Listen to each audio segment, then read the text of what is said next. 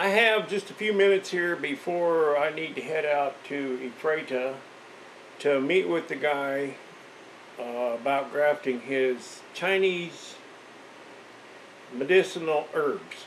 That's what they're called. Somebody said you didn't know about grafting weeds, thought you had to clone it. Well, I said it wasn't weed. It's I asked him if it was. He said everybody asks that, but no, it's some other medicinal plants. And I've never grafted anything like that, but it could be kind of fun. Anyway, I'm going to go see that guy, and I got a couple minutes here, and so I wanted to answer some comments, a couple really good comments. Here's a question. It says, how do you even count that many trees? That was yesterday's job. Do you carry a hand clicker? Yeah, we have those little tally counters that you click with your thumb, and on that job I carried 2 of them, and I counted the trees with 1 graft on one counter and the trees with 2 grafts on the other counter, so I could keep it straight. And sometimes you can count 3 rows on either side of you, but this guy screwed up the planting so bad that nothing's lined up out there. It should be perfectly lined up 3 different directions. Any direction you look at those trees, it should be lined. They're not. So he messed that up. So I can only count 3 rows at a time. It would just get too confusing and you get lost and lose count. And anytime that I think that I've counted a tree twice or whatever, I'll skip a couple, because if I err, I want to err in favor of the grower. That's just how I've done it for all these years. If he goes out there and counts his trees, I want him to know that I did not take advantage of it. But it just kind of irked me that guy was out there spending money to count trees because he didn't trust me. You know why he didn't trust me? Because he's not to be trusted. See, we accuse others of what we do. I learned that a long time ago. So that's why he doesn't trust me, because he would be willing to screw me over. So he thinks that's what I'm going to do. Okay, here was a comment that just makes these videos all worthwhile, the time that I put into them. Sometimes it's late when I get in and out of the field and I'm tired, and as you notice, I don't really do any editing on these videos. It's pretty much raw footage, other than maybe switching between the GoPro and my other camera. I just don't have the time or the energy to do a lot of editing. So, you know, I probably should do more, because, you know, I was griping about that manager out there, and after I posted the video, I go, oh, Ken, you know, I shouldn't have done that. That wasn't very professional. I should have just kept my mouth shut. You know, but it's real. This is real. People irritate you sometimes. What can you say, you know? So, anyway, I'm not mad at the guy, you know. It's just, he's just one of those guys that I don't really, you know, have to deal with again. In life, we need to pay attention to who we invite to sit at our table, you know, and so I don't want him sitting at my table. Anyway, you guys know I have, the long-time subscribers here know I have a sense of humor, and most of the time I'm just making jokes anyway, but that's enough about that. But there was a guy here commented, Droladnap. I don't know what that means. That's his screen name, or his YouTube name, DROLADNAP. Says, after yesterday's video, he says, another great video. I've been watching your videos for a couple of years, and thanks to you, I now have a fruit tree that grows ruby red grapefruit, Meyer lemons, Owari, Satsumas, and Valencia oranges. I learned it all from you, so keep up the great work. Thank you. Man, that just makes my day, that somebody was able to take some information from these videos and apply it in their own backyard and have some success. That makes it all worthwhile for me. So I appreciate you watching these videos, and I'm so glad. You know more about grafting citrus than I do. I have a friend in California that's grafted citrus a little bit, but I thought it had to be budded rather than stick grafted or sign grafted, but sounds like you've had good success with it. If you're going to graft grapes, man, side graft them. I mean, that's my recommendation. They do so well. I've grafted thousands of acres in California, and thousands of acres, and we always use that side graft when we can. We've chip budded grape rootstock, You have to chip bud that, but side graft them if they're an inch in diameter or so. Okay, here's a question. This is an excellent question, but it's loaded, man. There's just all kinds of things to address here. It says, thank you for sharing your trade. What can you tell us with regard to rootstocks, interstems, and compatibility? As in fruit cocktail trees, specifically sour cherry like Montmorency, what could be successfully grafted onto it? Would like to graft plum and apricots. Internet info says yes. Some say no. What is your advice, Jonathan? Jonathan Shepard, thank you for that question. Let's try and break it down. What can you share? What can you tell us with regard to rootstocks, interstems, and compatibility? Okay, rootstocks usually are disease-resistant rootstocks or dwarfing rootstocks, and they're variable. You know, the sizes vary. You can get rootstocks that will vary the size of the tree, a full tree, three-quarter tree, half tree. Some of them have very dwarfing rootstocks.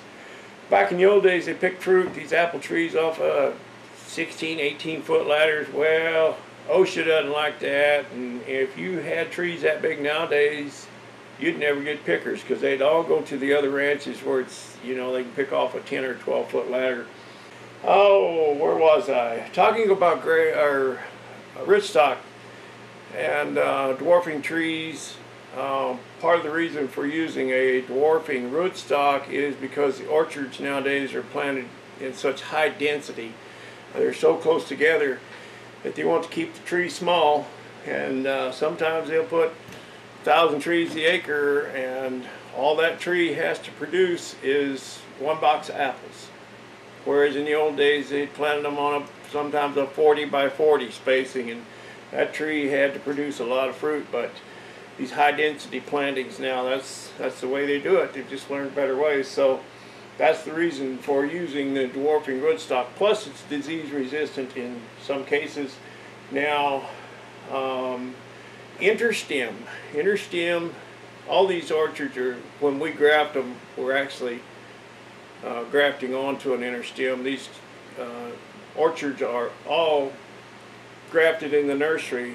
The nurseries grow rootstock, but the rootstock itself does not produce fruit, or at least not good fruit. So they always put the variety on the rootstock, Red Delicious, or well, not so much reds anymore, some, but the new apples, the Cosmic Crisp or the Honey Crisp, and Johnny Gold, and on and on. There's hundreds of varieties.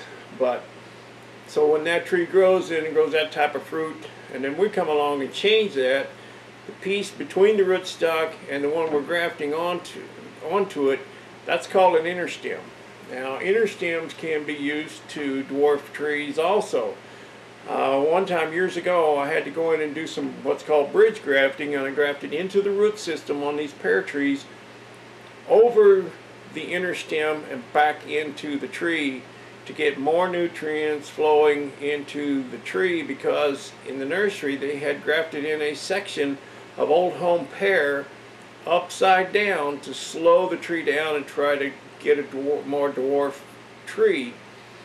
Well, it dwarfed it too much. There was not enough nutrients flowing through that interstem, so we grafted over that. We bridged over that interstem to put more energy into the tree, and it worked out well. Another time now, Jonathan, you mentioned the Montmorency cherry. Montmorency, excuse me, is a pie cherry, and you call it sour cherry. It's sour cherry, and these trees that we grow, or cherries we grow here for the fresh market, Lapins, Sweethearts, Skinas, on and on, are sweet cherries. And the sour cherries, or the pie cherries, that's a different thing. Now, I have grafted pie cherry onto another variety of cherry, so I don't think there's any issues with compatibility. I think if you had Montmorency pie cherry, you could graft on a Lapin or a Bing or some other variety of cherry, and I don't think you would have any issues. Now, not everything works that way, and I'll talk about that in a minute. Stone fruit is different animal, doesn't work that way. But with cherries, I think you're safe to graft either way. pie cherry onto a sweet cherry or sweet cherry onto a sour cherry. I think you'd be okay. Okay, you want to talk about a fruit cocktail tree, and that's what they call them, or a fruit salad tree, where you graft on several varieties onto one tree. And okay, sour cherry. What can successfully graft it onto it? Well, I talked about that. Any kind of sweet cherry you want, probably. But you said, I'd like to graft plums and apricots. Okay, you cannot graft a plum or apricot or stone fruit onto a cherry. You got to stay in the same family, in the same species, like pears on pears, apples on apples, cherries on cherries. But now, when we get into stone fruit, you can get a little tricky with that, and it's pretty neat, pretty fun, and I've done some of this. You can graft, you can take a peach understock, plant a peach tree, I don't care what variety, anything you want. J.H. Hale, Red Haven, whatever, plant a peach tree. Okay, onto that peach tree you can graft an apricot, you can graft a nectarine, you can graft a plum, and you can graft other peaches if it's a young peach tree, say a couple years old, so that you have your primary scaffolds, 3 or 4, that you can graft onto, and you can put a different variety on each limb, and you have a fruit salad tree. Now, as stone fruit gets older, it gets tougher to graft. It's kind of like cherries. Old cherry trees do not graft well. Peaches get really tough. When they get over about 10, 12, 15 years old, they're hard to graft. Even to put a peach on a peach gets tough when they get older. Now, you would think they'd be totally compatible, but they start to get tough as they get older. So you can put, as I mentioned, nectarine, apricot, plums, all on a peach, but you can't put peach on plum. And I had a grower call me one time who had been farming stone fruit his whole life, and he wanted me to graft peaches onto nectarines. And I said, I'm sorry, you can't go that direction. You can go the other way. You can put all those things on peach, but you can't put peach on plum, can't put peach on apricot or nectarine. And I don't know why they're that way, other than that's just how God made them. So, but I'm glad that I knew that, because it would have been bad if I didn't and went in and did all this grafting, and then he would have had a disaster on his hands. I would have felt responsible, but thankfully I knew that, and I know a lot of little tricks like that, and that's why Rogelio's not going to go out and start his own grafting business anytime soon. But I hope that that answers your questions, Jonathan, and you'll have no problem grafting plums and apricots onto your peach tree. Just as long as they're young. Get them, if you got a peach tree that's 5, 6 years old, or 3 or 4 years old, that's perfect, and they will do well. Now, signwood, stone fruit, signwood that's tricky. As peaches grow and nectarines grow, you'll see kind of red or green wood out on the tips of the shoots. You don't use that. You want to get down close to where you snip that sucker shoot off of the main limb, and you may only get one sign out of each sucker. But use that brown wood that's hardened off and fully dormant. Collect it in January or in the winter time, and get it in the cold storage until spring when you want to do your grafting. But don't use red or green wood. It won't grow. You got to get down and get that brown, mature, hardened off wood. And it's kind of hard to come by, because the way peaches grow, as you know, they'll grow a little section 10, 12 inches, and they'll throw out all these little side shoots. Then you get another section of growth. Well, you got to get behind those side shoots and get that brown wood, and that'll help you out a lot. Don't use the green stuff or the red stuff. And hope that helps you, Jonathan. And if I didn't understand part of your question, or, you know, there was a whole lot in that question, in that paragraph. You asked about a lot of things, and I could probably go on more about it, but I won't. Anyway, hopefully I answered enough specifically that to get to what you wanted to know. If not, man, just shoot me another question and I'll try to narrow it down. So thanks guys for watching. I'd like to get this channel to 1,000 subscribers. I don't know if that'll happen, but there's people coming on board almost every day. Somebody subscribes, and I don't know if those are people that watch my other videos or just people that have run across this channel. I wanted to name it the channel Grafting 101, but there were some other videos already called that, so I just called it All About Grafting, and we'll see how it goes. But I'd like to get to 1,000 subscribers. That would be kind of fun. Anyway, if you did come over from my other channel, thank you for that. And if you're a newcomer here, feel free to ask questions, and I'll try to get you caught up. And at the end of my grafting season, when I get more time, or if we get rained out or have a day off, I'll go back into the archives, and I'd like to do a series of videos where I get down and deal with the technique and show how to execute it and explain the cambium layer, show where it's at on different things. Where it's at on apples is different than where it is on grapes. Well, not where it's located, but it just looks different. It has a different appearance. And sometimes it's a wide band, and sometimes it's a really narrow one. So you got to know where that cambium layer is. And I want to get into that, and then I want to do I can do a series of videos or a long video on building grafting knives and how we do that and how to sharpen them. And there's quite a lot to know about setting up the bevels and the final edge, and how we work that edge to our advantage to make the knife come through the wood in the center. That's a whole another series, and I could do several videos on collecting sign wood of different varieties, and that's really what I wanted to do when I started this channel, but I didn't get started soon enough to do that. I started on the first day of grafting season, and I'm busy, so I don't have the time to spend on each one of these individual things, but I will. I'll get to it. In the meantime, thanks for coming along, and hopefully you can glean something, some information here and there. And part of it's just fun to watch old guys like me and Victor get out there and work, you know.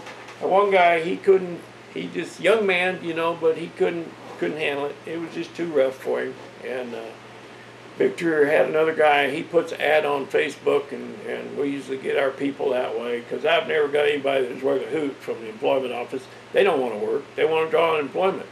And you call down there and say, I need 3 people to go to Chelan, and well, that's too far. They don't want to go. And, well, I need some people to paint trees. Well, they don't want to paint trees. And so, no, we'll just go ahead and give them a check. And, you know, it's ridiculous. But so anyway, another guy called Victor about the job, and that was yesterday morning, and we'd had some rain, and Victor told him what he's going to be doing out in the orchard painting trees. And well, the grass is wet. I don't want to go out there because the grass is wet.